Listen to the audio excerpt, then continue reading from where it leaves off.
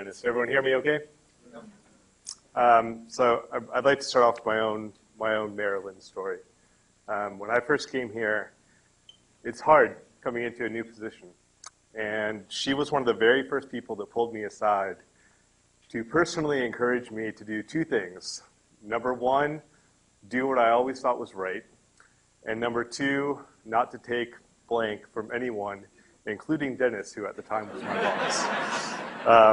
And I think I did pretty good with that. What would you say, Dennis? But she was an amazing woman. She'll be sorely missed, and she touched me deeply as well.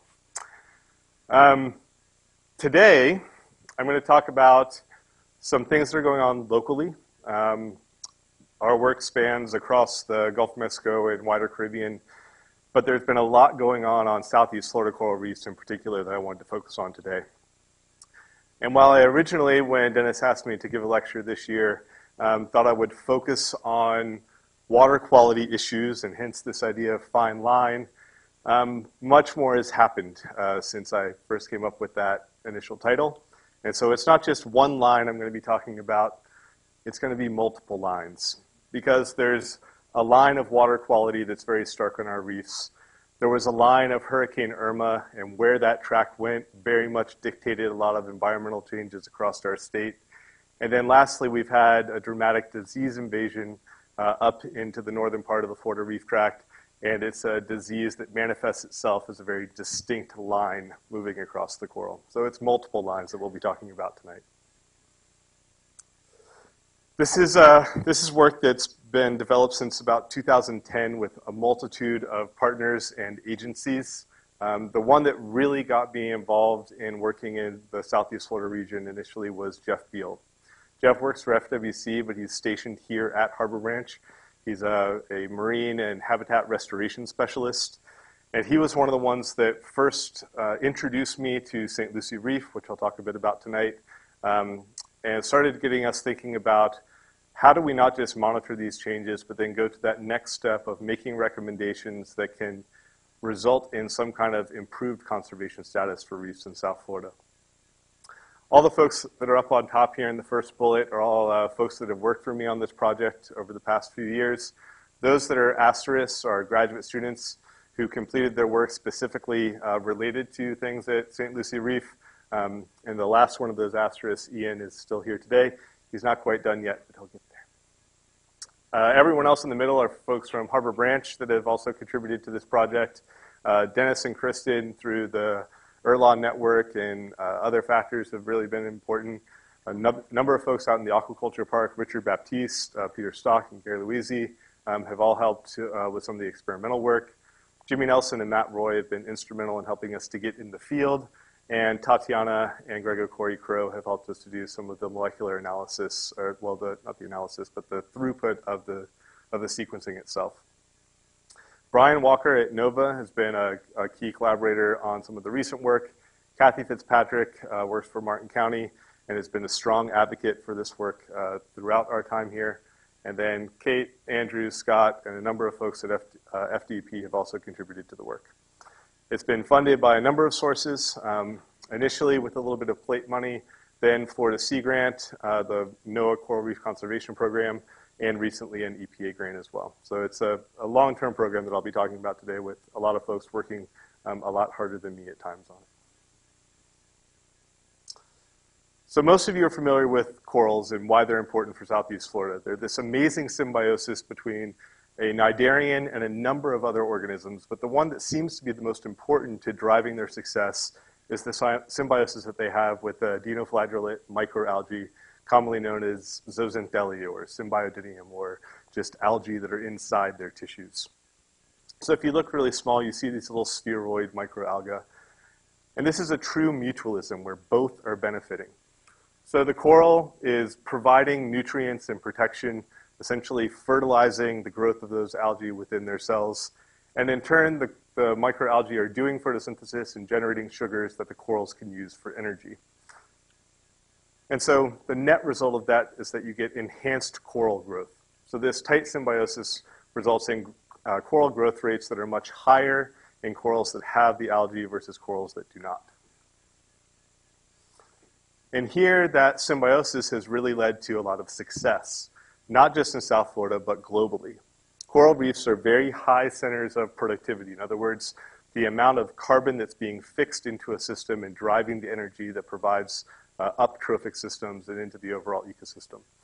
And the thing we tend to care about most in that regard is the amount of fish or lobster that can produce for us. But there's a number of other benefits as well. We have really high centers of biodiversity.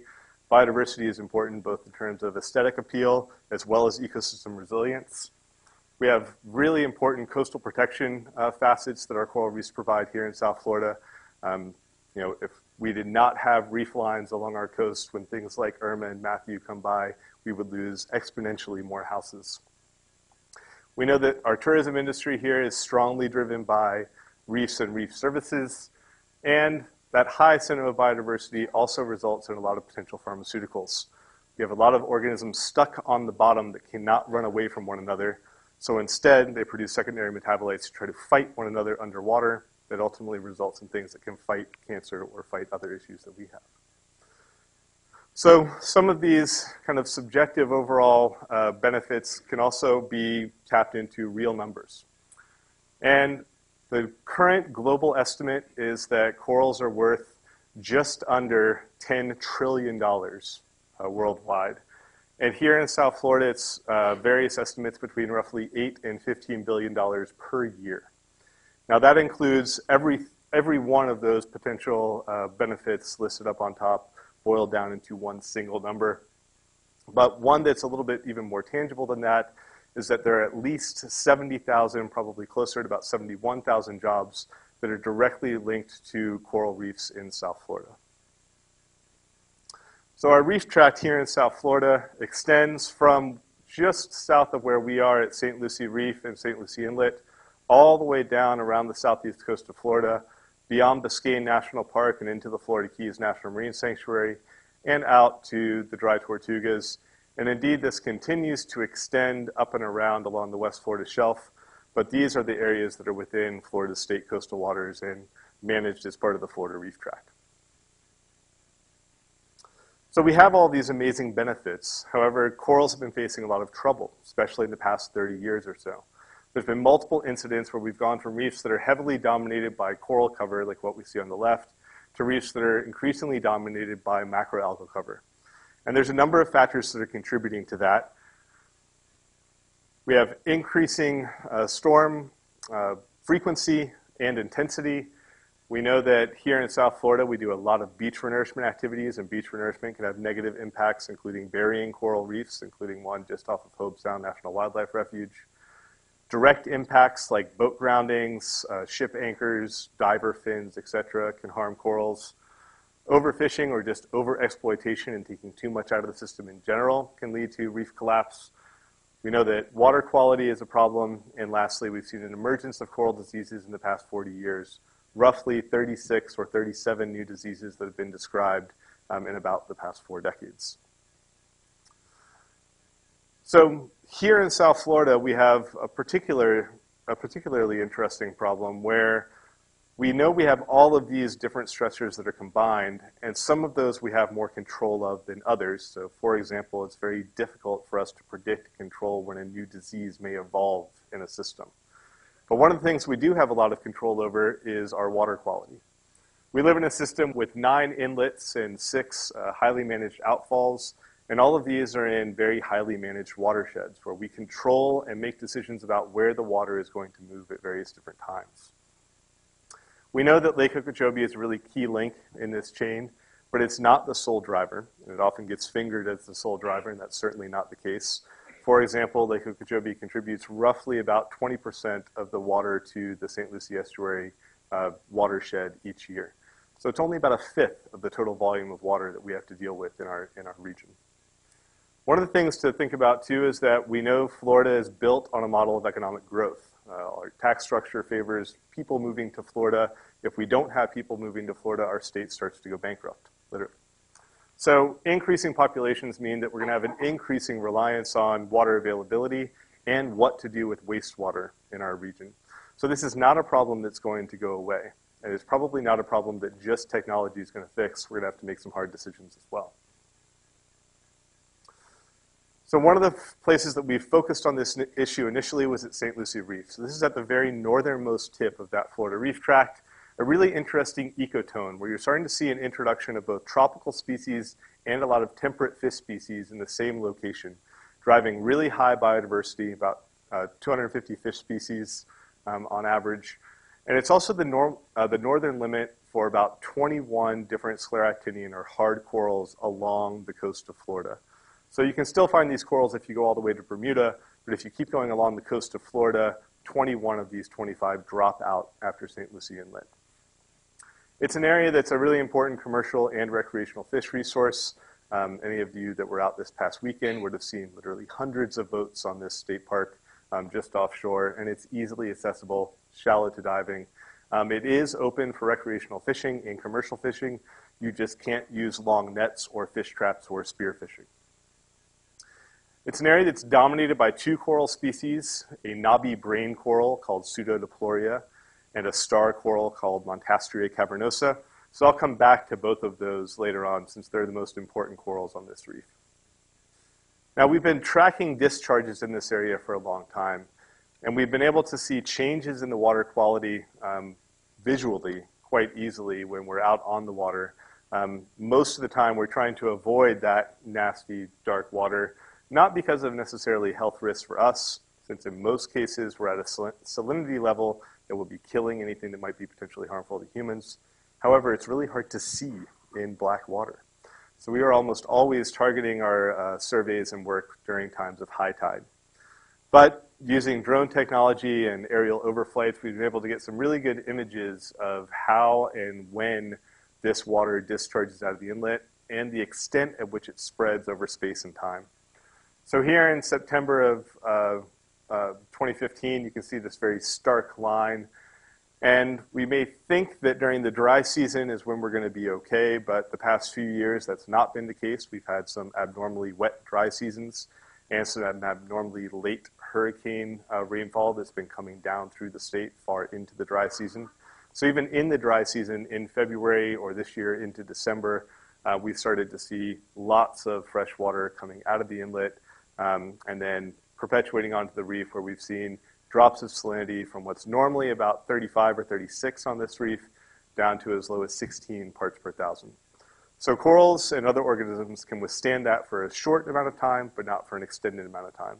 So it's the duration of these events that matters just as much as the intensity.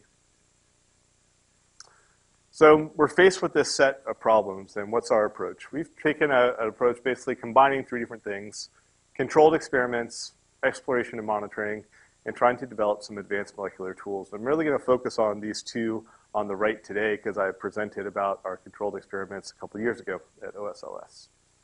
And the goal of these is basically three things. One, to develop new approaches and new methods to try to address these issues. Second, as soon as we have data that's available, we share that with our agency partners and we immediately share the recommendations with those agency partners as well. That usually is a faster pipeline than running it through the publication process and waiting for it to get to them later. It can expedite the process of making a change. And then lastly, I've really been focused on trying to get students more involved in both their educational process as well as getting the students involved in the outreach and storytelling aspect of this. And I'll touch on that at the very end. So part of that monitoring is water quality monitoring. Most of you are familiar with our LOBO network, the Indian River Lagoon Observatory. And that's overlaid with some additional resources as well. There's the DB Hydro network, as well as a network of Odyssey temperature and salinity loggers that we've deployed over time. And none of these all overlap together, but there's enough overlap between the three of them that we can get a decent idea of how water quality is changing in these resources at any given time. For field surveys and monitoring, we basically have some nested approaches. At St. Lucie Reef, where we first started this in 2010, we've essentially monitored the same reef sites and the same corals 3 or 4 times every year for the past 7 years. With some additional funding from NOAA, we were able to scale up and add places in Jupiter and West Palm Beach 2 years ago. And then following Hurricane Irma with some funding from FDEP, we expanded further down all the way to the southern terminus on Palm Beach, and then partnered with NOVA and DERM to do the rest of the Southeast Florida region all the way down essentially to Miami, to the port of Miami. And then we've also developed this really nice optimized pipeline so that every coral sample we get is going through a whole suite of potentially different kinds of analysis. So when we take a small coral frag, usually a biopsy in the area of about 4 to 6 square centimeters, so about this big, we immediately take a small subsample of that to do population genetics to try to figure out how the corals are related to one another. We also do gene expression. So the same way you turn on genes in response to stress or different stimuli, corals do the same thing. So if I hand all of you a little bit of popcorn, all of your insulin production genes, if yours are good, maybe not everyone's are, but those are going to turn on and start producing insulin in your body in the anticipation of a sugar hit later on after you've smelled that. Corals respond in the same way. When they get hit with the stimuli, they turn on certain suites of genes, and we can measure those genes being turned on.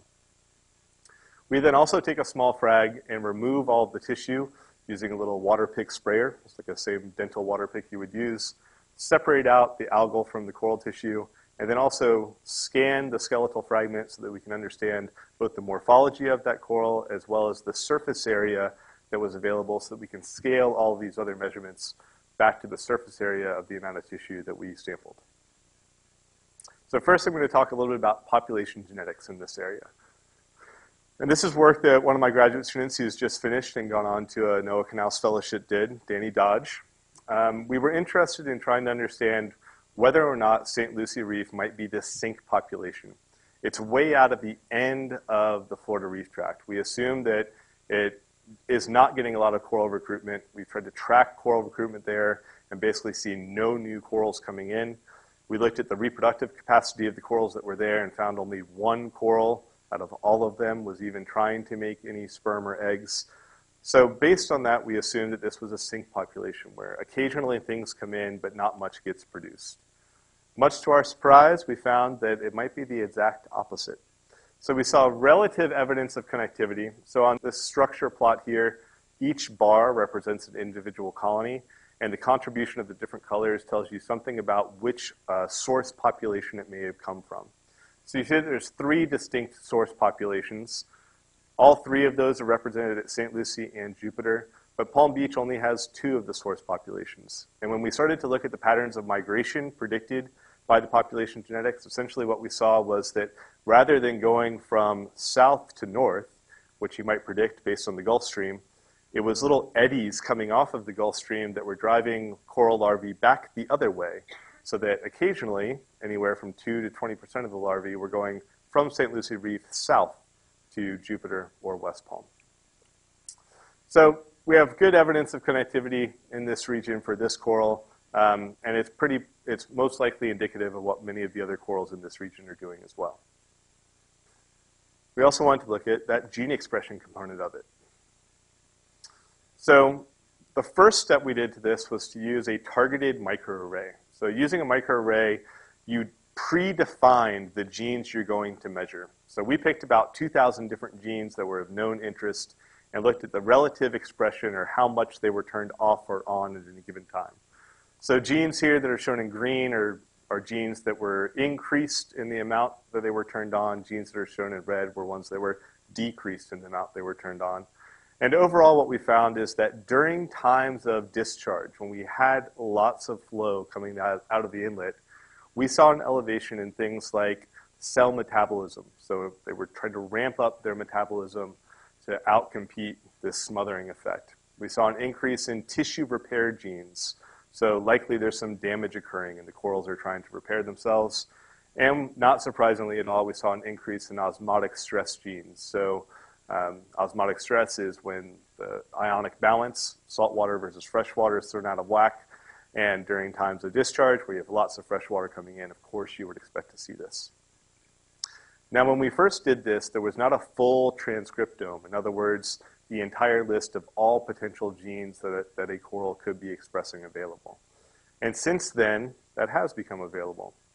So the other thing that Danny did was to, instead of looking at just those targeted genes, to use a new technique called tag-seq, where you look at all of the genes that are being turned on at one time. And she was able to look at this, at the changes over 3.5 years roughly at St. Lucie Reef. And she was ultimately able to map about 38,000 different genes back to the Montastrae cavernosa transcriptome. That's a really high amount relative to a fairly understudied species. But only about 10% of these were differentially expressed. So in other words, the vast majority of genes are just turned on and staying consistent all the time. And it's a small fraction that fluctuate up and down in response to those stressors. And what she found is that by far, when you sampled, or the season in which you sampled, was the biggest contributor to how corals changed. Not when discharge was, not where that coral was, but rather when you sampled. So that would suggest things like light and temperature are probably the primary drivers of how these corals are responding. So if you had to ask me where we were at maybe 10 months ago in May of 2017, I would have told you this. We would have said, we know that the coral populations in Southeast Florida are pretty strongly connected. That's important in terms of management because that means you want to manage them as one big unit rather than little separate populations. We know that St. Lucie has these really high levels of biodiversity driven by being at that temperate interface. And John Reed had done a lot of work to describe that early on as well. We know that the corals are responding seasonally to these different temperatures and thresholds, but that the reefs appeared relatively resistant to these discharges. And this is one of the things that just boggled my mind, that they were continually getting pummeled by discharge events coming out of Lake Okeechobee in the St. Lucie estuary, but the corals seemed to do okay. They weren't necessarily growing, they weren't necessarily reproducing a whole lot, but they weren't dying. They were surviving. So I would have said that they were persistent and resilient, but they were vulnerable because it was a relatively small population and it wasn't reproducing. And I kind of really regret saying this so confidently because I feel like I almost set them up to fail when I did. So shortly after this, our initial studies there, in 2014, there was a new disease that emerged, characterized as white blotch disease. So it started right off of Virginia Key, near Government Cut, down near Erasmus, characterized as one of those line diseases that has a very distinct line of tissue necrosis, and it marches its way across the coral. The tissue flakes off, and what's left behind is that bare white coral skeleton. And these were relatively rapid. So for some of the initial infections, it took maybe upwards of a year or 2 years for a coral to die completely, like this pillar coral shown here in the top panel. But then some other infections seemed to go really rapidly inside of a month or so. So this is another Pseudodiploria strigosa brain coral in Broward County that was basically completely gone inside of a month. So over the course of 2 years, that disease started to spread. Initially, it spread very quickly north, about 100 kilometers, and south into Biscayne Bay, about 30 kilometers. And then the following summer, it continued to expand north to about 140 kilometers and south along the northern Florida Keys. And whenever you see this kind of radial discharge or radial expansion of a disease, that's usually a pretty strong indicator that it's a waterborne pathogen of some kind. Now, we still have no idea what the pathogen for this disease is. There's a number of groups working on that, including a consortium that we're involved with that provides samples to one another to look at everything from molecular biology to histology, trying to identify what this pathogen might be. But there's also a consensus that we don't necessarily need to know what the pathogen is until we do something about it. So we've been discussing a lot of strategies to potentially thwart the advancement of this disease, particularly along this boundary, along the southern Florida Keys. There's a strong desire to keep the disease from jumping the 7-mile bridge passage and making it to Looe Key.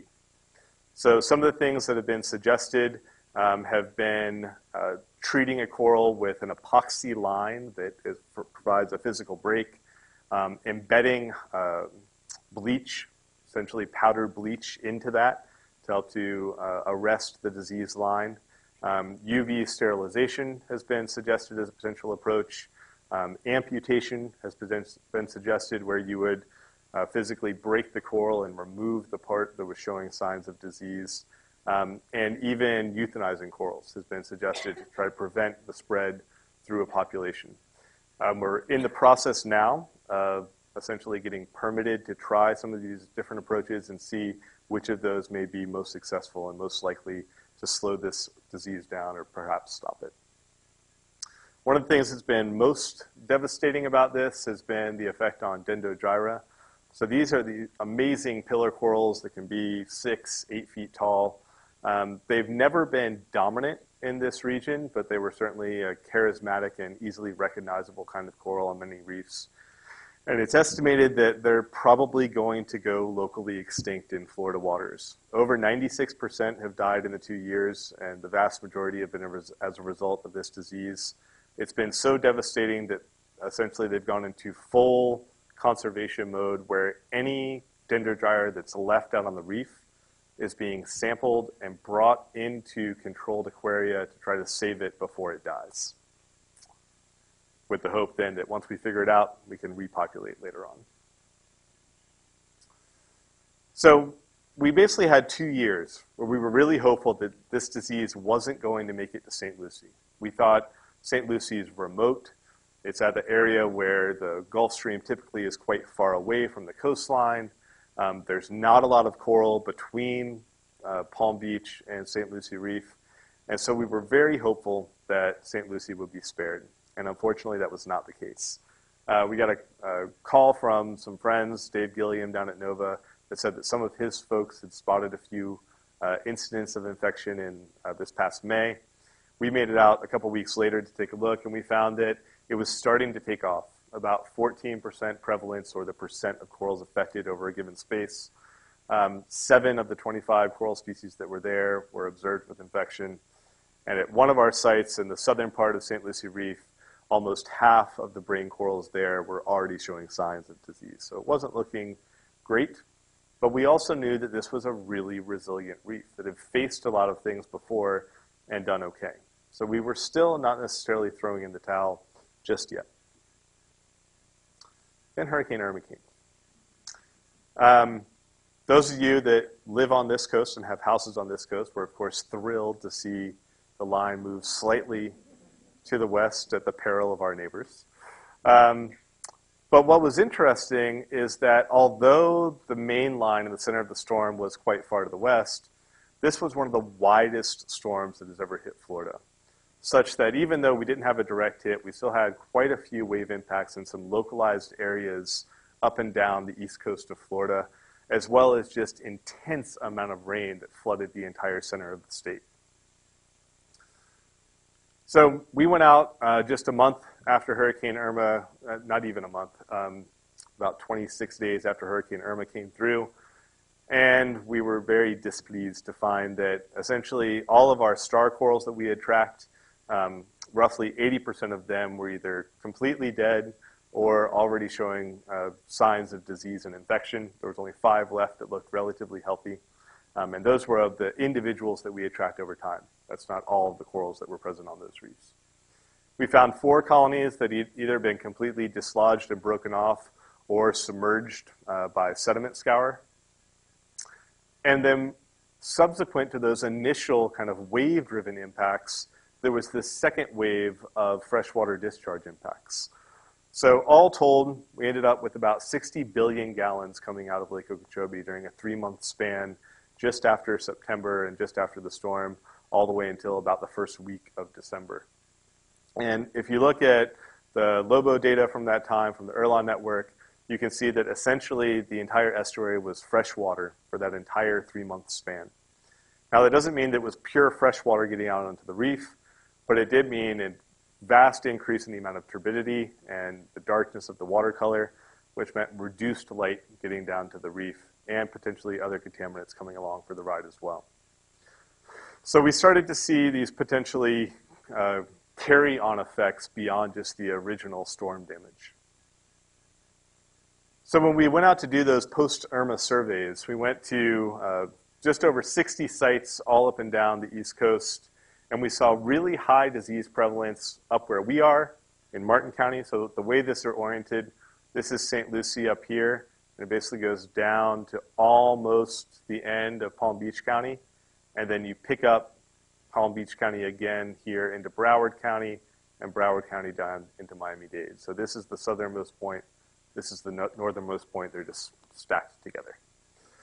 So up here in Martin County, all of our sites had really high disease prevalence, over 30% at all of our sites.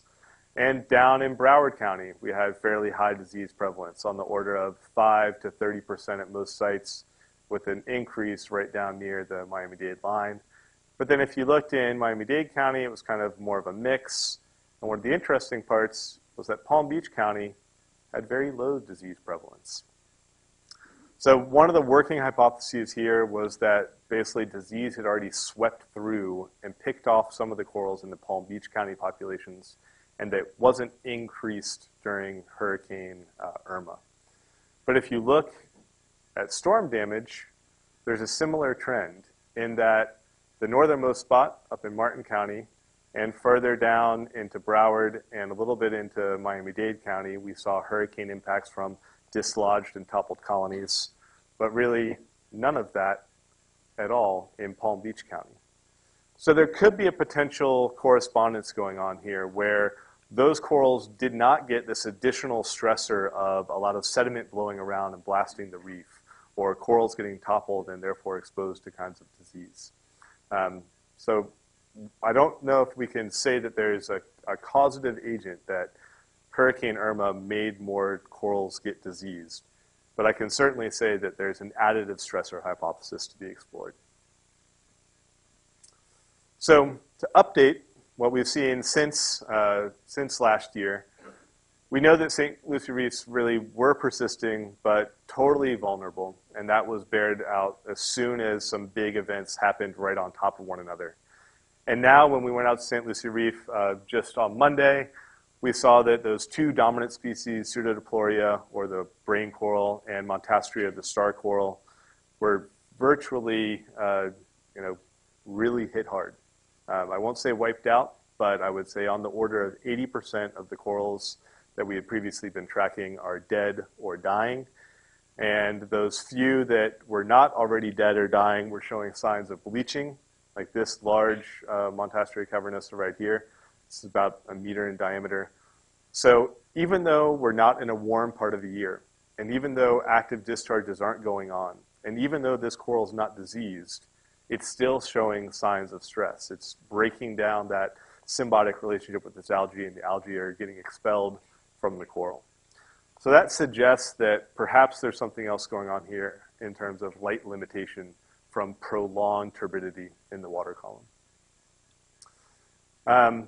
And then again, we're really looking at a multi-stressor event. That is this combination of a disease invasion coupled with a hurricane, coupled with discharge events on the back of the hurricane that have led to this perfect, nasty storm of events causing about 80% of these corals to succumb.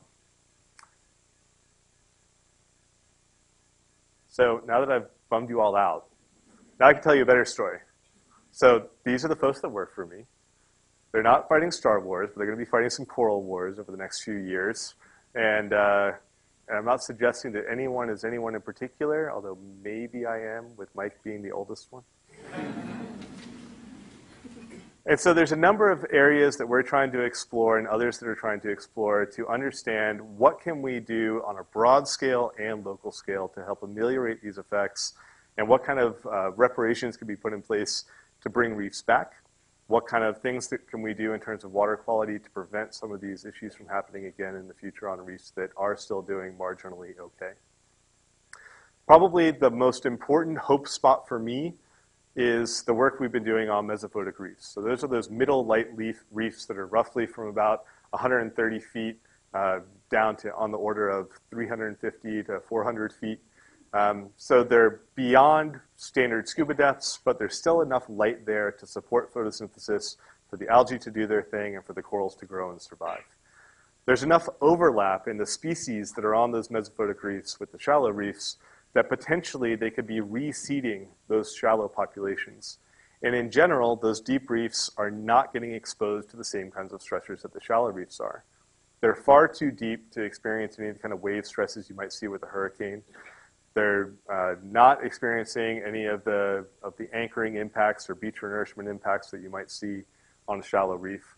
And in general, they tend to be just farther from any other anthropogenic stressors in general, farther away from inlets, farther away from outfalls, for example.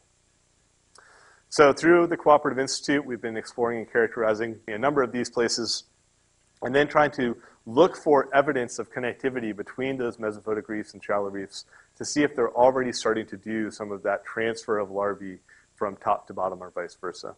And Mike has found some really interesting results demonstrating that in places like the Flower Garden Banks, they probably are well connected, and that the mesophotic reefs can totally repopulate the shallow reefs at times. Whereas Ryan has found results completely to the contrary in Belize, where there's two separate populations in the mesophotic and shallow zone that are very distinct from one another. So if you lost the shallow reefs in Belize, they may not be repopulated by those mesophotic corals.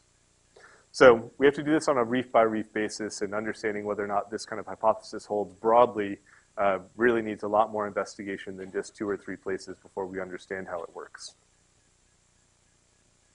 One of the other bright spots has been diadema recovery, or the long black-spined urchin. So in places like St. Lucie Reef, we've seen an explosion in the numbers of these urchins over time, and these urchins are really important because they graze down macroalgae that might otherwise overgrow corals.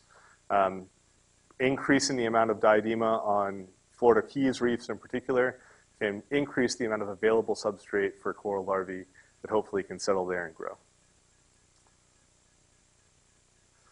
There's been a lot of emphasis recently on coral restoration, this idea of growing up small coral fragments that can then be repopulated out into an area that's previously been degraded. And there's multiple different ways in which this restoration has been approached.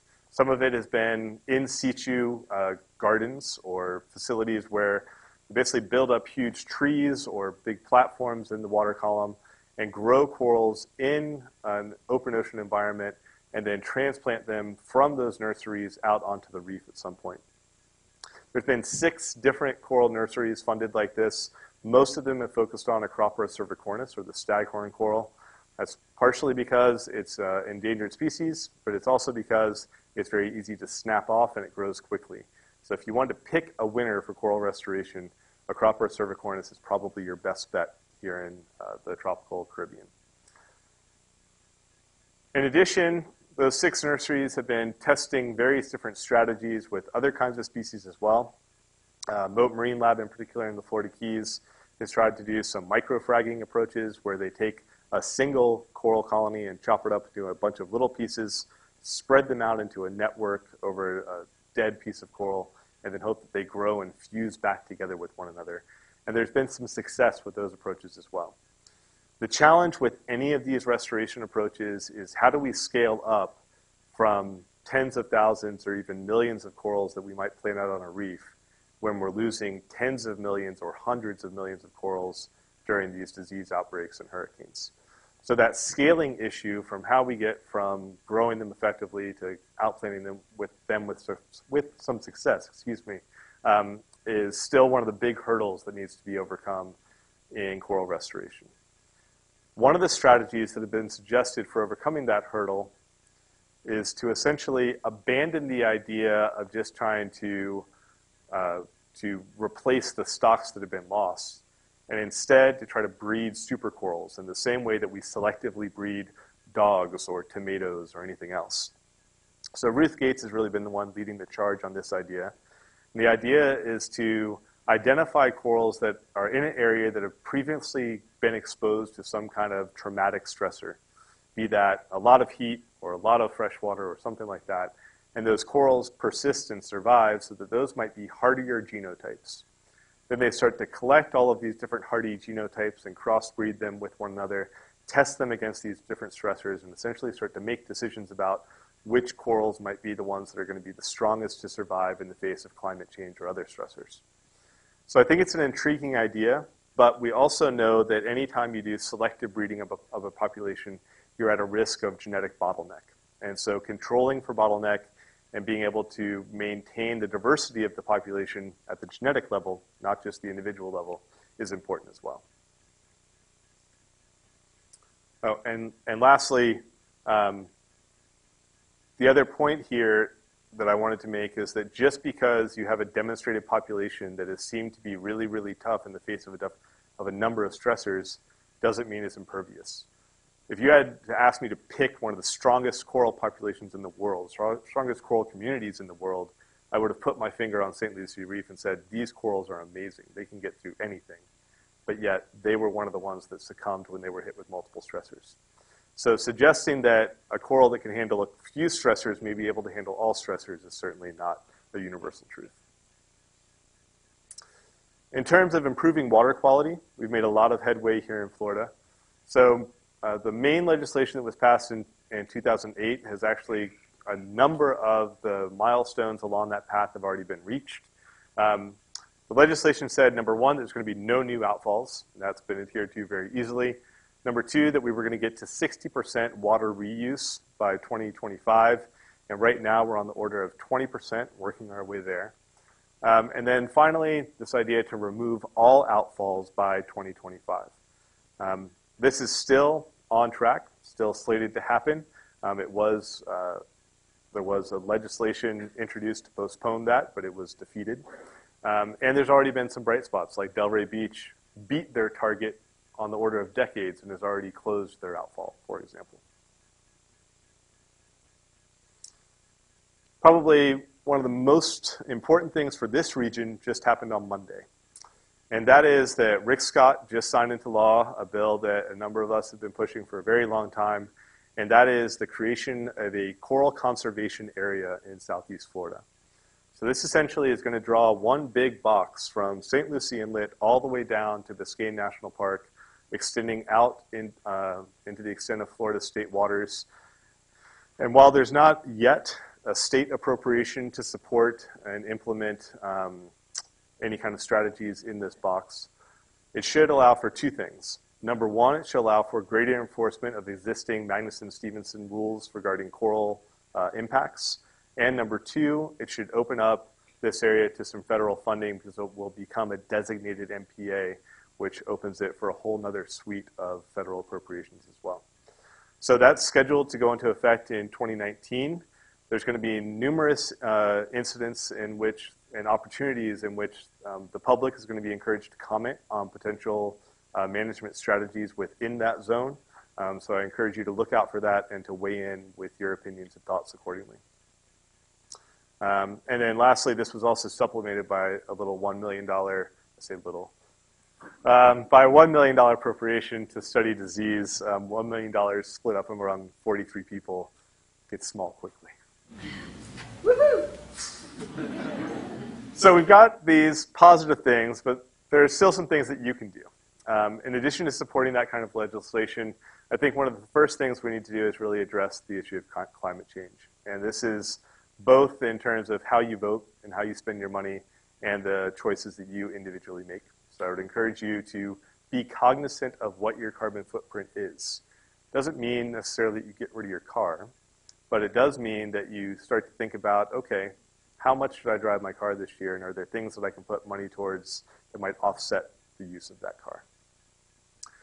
I think we need to encourage more responsible boating and diving here in South Florida, and that starts at a very young age. Those that learn to do it early on typically stick to it their entire life, and it's generally easier to teach those young folks how to do it right from the very beginning, I would argue. Again, supporting those marine protected area implementation plans. Try to avoid eating things like grouper. Choose a faster growing species like mahi, or even better, lionfish. And then lastly, I would say, be advocates. Try to make sure that what you're sharing is knowledge that you can base in fact and science and support, so that you're spreading information that is useful to others. We deal with a lot of misinformation or fake news these days, right? And I would say that in this field in particular, the information that we have is changing so rapidly that it's sometimes challenging. So look at websites like ours. Look at websites like FDP for the latest information that you can, and try to use that in supporting or making the decisions that you do. So that's what I suggest you guys can do. What are we going to do to try to ensure that there's still corals here in the next 80 or 100 years or so. One of the things that we're trying to do is to expand our research on a collaborative network on a regional scale. So we're doing a lot of work now with Cuba. We're partnering with roughly 32 different agencies all along the Southeast Florida corridor that are all collectively putting their data and information together to help design the management scheme for the Southeast Florida coral conservation area. I think we need more experiments. We do a whole lot of monitoring in the field, and monitoring in the field can only get you so far. It's never going to answer the question of, is that the actual problem or not? Doing more experiments is about the only way to do that. Believe it or not, those economic numbers that I gave you for coral reefs are probably horribly on the low end. So the reason for that is that we still have not mapped a large number of coral reefs that are available on this planet and that are resources that are important and drive both our ecosystems and our economy. So those numbers probably need to be readdressed, and that also needs to incorporate new findings of mesophotic reefs, for example. We really need to improve our capacity for predictive management. What I mean by that is that we need to be able to suggest to an agency that when they make this difficult decision, here's the most likely scenario that we think is going to happen, and here's our confidence around that. Furthermore, here are the tools for you to measure whether or not that impact was a good choice. Far too often, we're put in a situation where administrators or at a state, county, city level, federal level need to make a decision, and they're paralyzed by the lack of being able to predict what might happen, and therefore the decision is not made. So the more predictive capacity we can give them, the better off they'll be able to make that decision with some confidence and at least be able to say, no, that's what Josh told me was going to happen. And then lastly, I would say, and some of you have heard me say this before at a previous OSLS about drones, but really enhance the storytelling aspect of it all. The data and numbers are compelling in their own way, but telling the story is compelling in a different way and often reaches a different audience and often reaches in a way that may have longer fingers in society than just your data might alone. So it's something that, especially for those younger folks in the room, I would encourage you to always think about not just what's the story that your data is telling, but how are you going to turn that into a story that's compelling for an audience outside of just science. So here's some examples of folks in my group doing that. Here's Mike down at St. Andrews teaching them about scuba. I go down there about 4 times a year. Since my kids are at St. Andrews now, it makes it nice and easy. There's lots of opportunities to tell these stories. And if you are looking for a way to volunteer and you enjoy storytelling, this could be a good way for you to get involved as well. If you want to learn more about us, here's where we are. Thank you all very much.